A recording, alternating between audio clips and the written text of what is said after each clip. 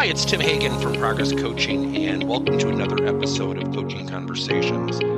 And I wanted to make you aware of something very cool that we're doing on a subscription basis, and we'll put a link in each one of our episodes.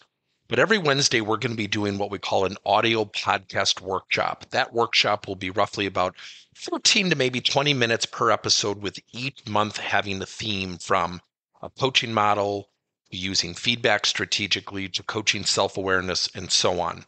So if you could look in the body or in the content description of each episode, and you will see a link where you can join this subscription. These are literally 4 workshops every month teaching specific strategies to address a particular area of workplace coaching as it relates, again, to things like awareness, motivation, teamwork, and what have you. Here's the cool thing. It's only $10 per month, and each month you will get a handout that we will follow along with. So we also give you a tool for you to take notes as we go through each episode. We hope you'll check it out. Recently, we ran a poll inside of LinkedIn, and it was really revealing. We started to realize some of the things that people were struggling with in terms of being virtual. And it's one of those things that when you look at the results, it's extremely, extremely interesting that almost 40 to 45% of people are feeling fatigued or overwhelmed by the new virtual world. Now, that is not to say what we're doing is wrong. It's our new normal, and we've heard that cliche term over and over again.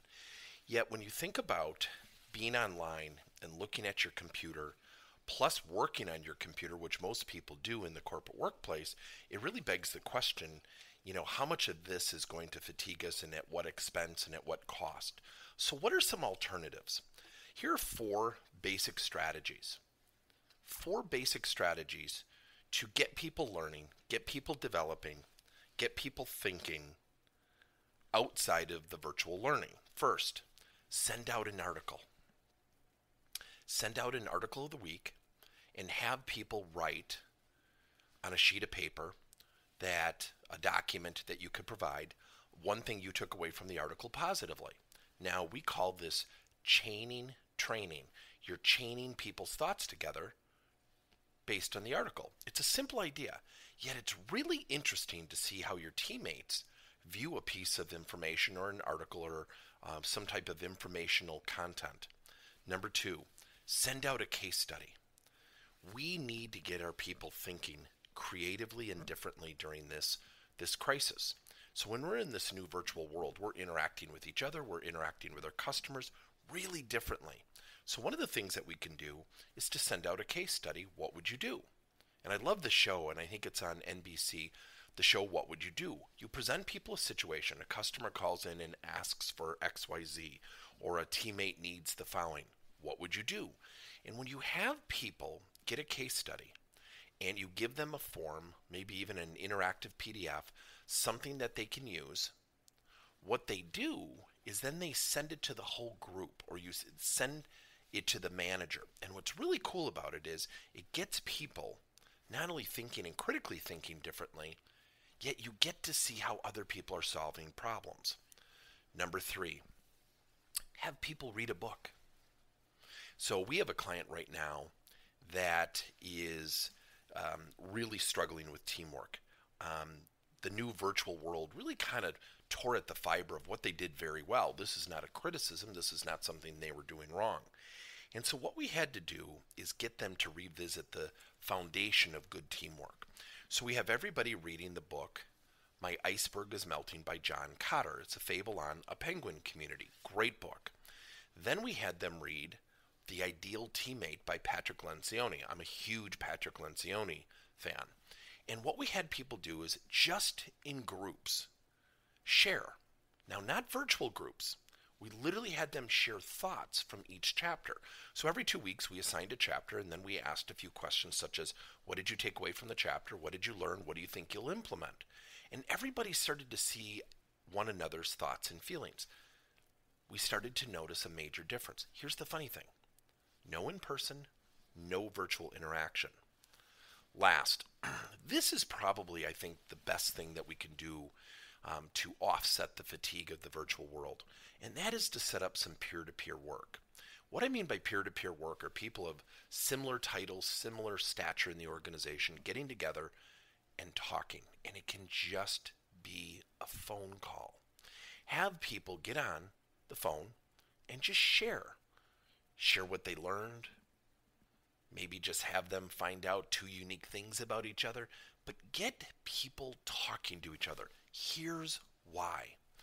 When we're on a call, and we use Zoom, we're huge fans of Zoom, so this is not about the virtual world being bad. This is really about the virtual world causing some fatigue. And what we do is we have people get back to good old-fashioned phone calls. Here's why. The virtual world can also present distractions.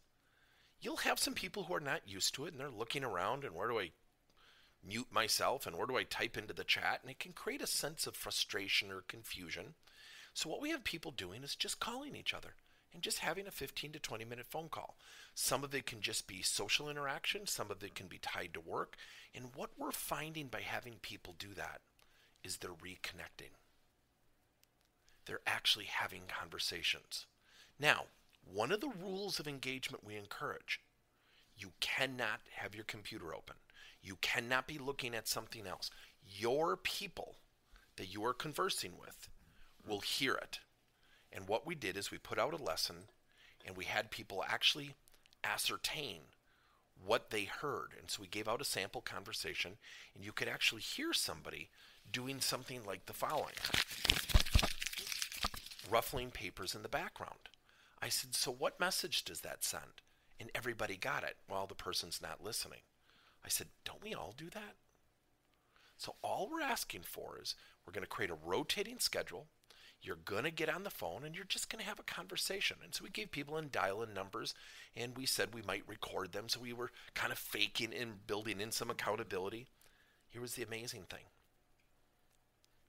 The manager overseeing these departments came back and said, I'm seeing greater cooperation. Our emails are getting friendlier. I said, look, I like the virtual world, but it is coming at the expense of connecting with people.